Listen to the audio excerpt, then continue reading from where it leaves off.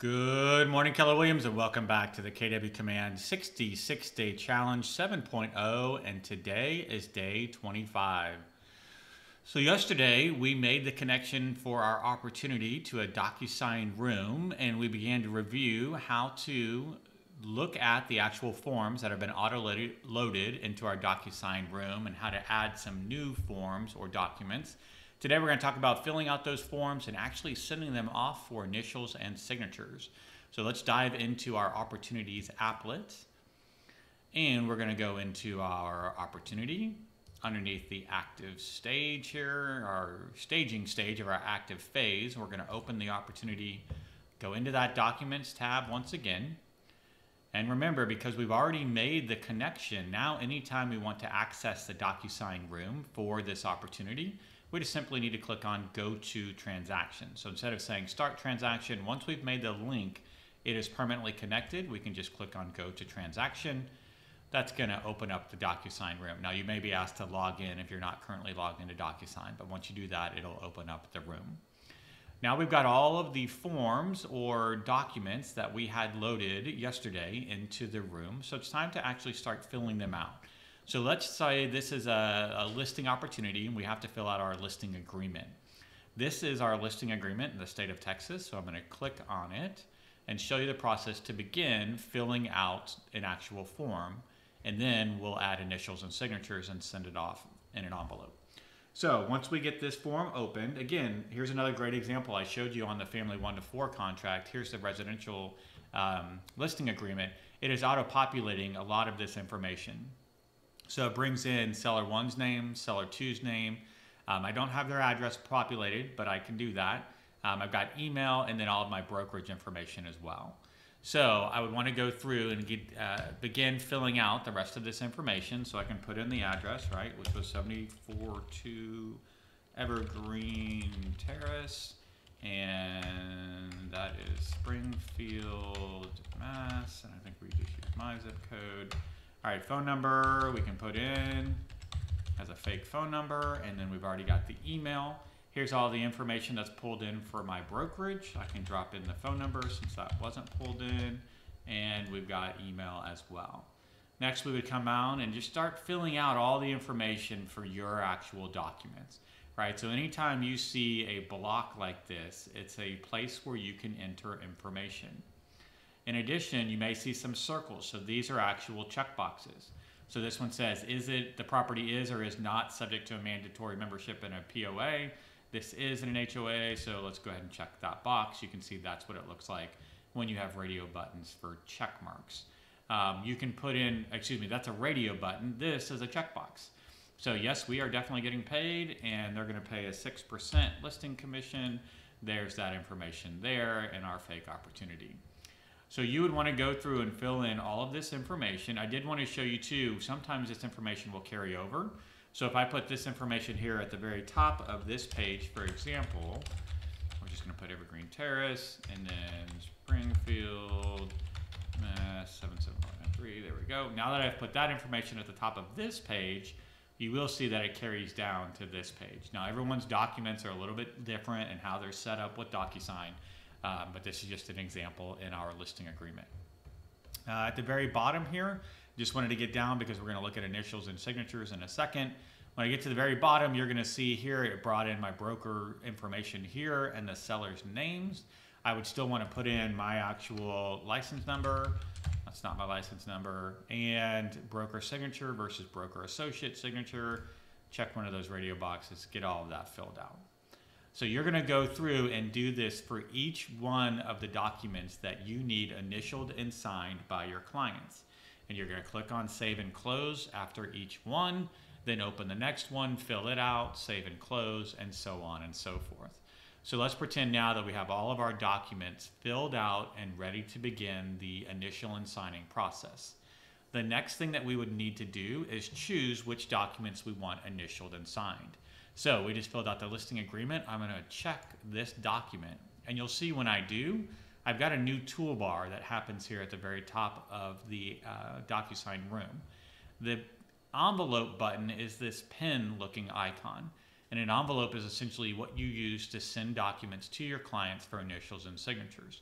So let's go ahead and create an envelope by clicking on this box. It's basically going to say, hey, who does this document need to go to? And in this case, all three of us need to initial and sign this document. So we're going to choose listing agent, seller 1, seller 2, and continue. From here, it's basically going to open the document and allow me to begin to place initials and signatures unless those initials and signatures were auto-populated by DocuSign when we were using a DocuSign form that had them there. So first step is, hey, you said that you wanted to add recipients and documents. Here's the document you selected. Make sure that that's correct. Then we've got the recipients. So you said that it needs to go to the listing agent, seller 1, and seller 2, and that they need to sign. Now you can choose if they don't need to sign, but they just want to receive a copy, or they just need to view it, or they want to edit it, right? You've got some different options inside of here. Typically what you're going to use is needs to sign. You've also got a signing order here on the left-hand side. So this basically indicates how the emails will be sent out. I'm going to get the first email, and I'm going to do my initials and signatures, and then it's going to go to seller 1, who would get initials and signatures, and then it's going to go to seller 2. You can change these orders by clicking on these little dots and dragging back and forth. And note that when I did that, though, it changed to the listing agent being number 1 and seller 2 being number 1. That's going to mean that I'm going to get the same email that Homer gets at the same time. If I want to make sure that I get it before Homer does, I can always come back over here and change that to number 2. And now both seller 1 and 2 would receive it at the same time. If for some reason Homer wants to see it before Marge does, I can come in and change this one to 3. And now you can see that the order would be back to 1, 2, and 3. I can add additional recipients if there's anyone else that I forgot to do. And this is what the email is going to look like from DocuSign. So again, email subject and then email message. Please review all docs. These are the ones we spoke about at the listing appointment. And let me know if you have any questions, right? So I'm just gonna put that so you don't have to watch me type. All right, so let me know if you have any questions, etc. You could put in that email message to them. So now I can go to the next button, and that's gonna take me into the actual initial and signature portion. So you're going to see your document in this main screen here. So here is the actual document. On the left-hand side, this drop-down is indicating who are the recipients and who are you actually dropping initials and signatures in for at this time. So you can see right now it defaults to me as the listing agent, but I've also got my seller 1 and seller 2. Now on this document, on the first page of this document, an initial is called for on the bottom of every page for both the sellers and the listing agent. Because this is a DocuSign form that was auto-populated before I brought this in, right? This is during the setup process of this form with TXR and DocuSign. It already says, hey, let's go ahead and just drop these initials for you. So I don't actually have to add any initial boxes to this page. We're going to go through and see that those initials are actually added automatically to the bottom of every single page. And yet, let's say they weren't, right? Let's say you came into a page that needed initials and they were not there. How would we drop initials to make sure that they were initialed by our clients? Well, over here on the left-hand side, you can see the fields that can be dropped into a DocuSign document. We need the initials, so we're going to click on initial and drag that over. And these are referencing me as the listing agent. If you don't want those initials to be that big, you can always resize by clicking and dragging on the little white dots and then clicking and dragging where the initials get dropped. So those are now going to be my initials. If we want our seller's initials, we're going to change this drop down to seller 1, bring over those initials, and then let's change it to seller 2 and bring over Marge's information. Now let's say we're going through the document and we realize that we missed a blank. We were supposed to have something in the document. This has not gone out to any parties yet, but we missed a checkbox or a blank or etc.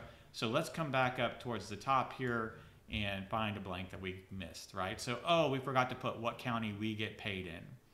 I can come over here, and there's also the ability to drop in text. So I can drop in this text box and then come to the right-hand side and put in Fort Bend County. I can resize the text box by clicking on the white dots and again dragging down back and forth to make sure all of that's included. If it was a checkbox that I had forgotten to check, we can also do that. So you can see here's 2 checkboxes and I didn't check one or the other. So Marge and Homer are not foreign individuals or foreign persons, so let's bring that checkbox over. Now here's something important to note. I'm still under Marge's name.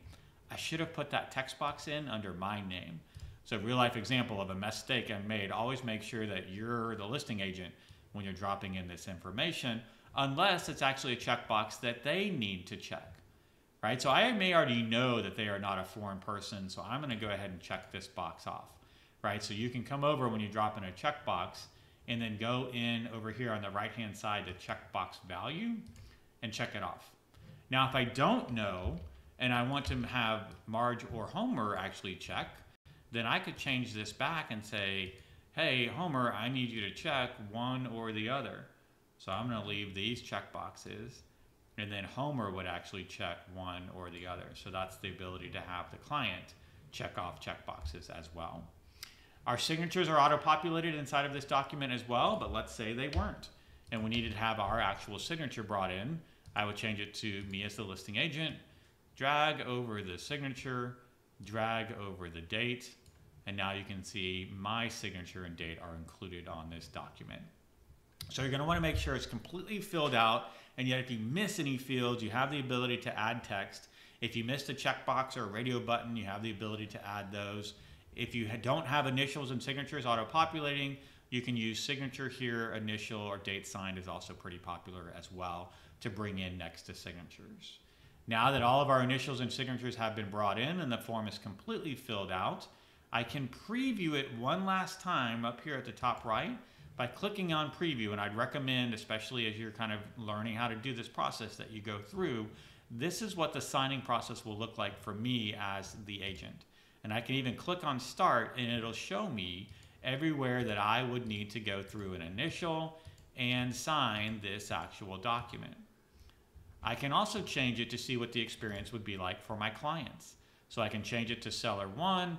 All right, Homer is going to have to initial. Now Homer's going to have an additional opportunity here because remember, we assigned those checkboxes to him.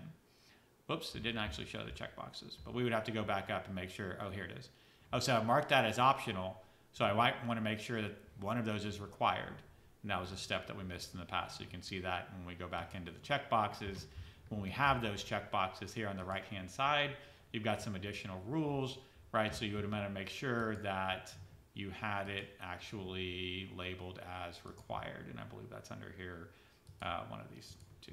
Yeah, better just to have it checked off, right?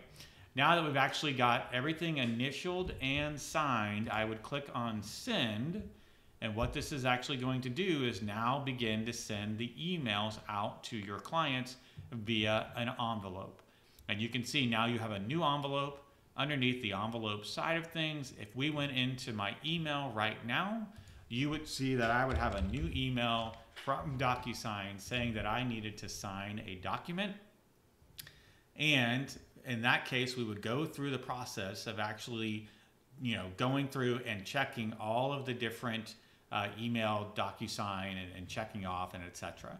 Now I'll tell you, I'm in my email on my other screen. I got an error message because we had some fake email addresses in there.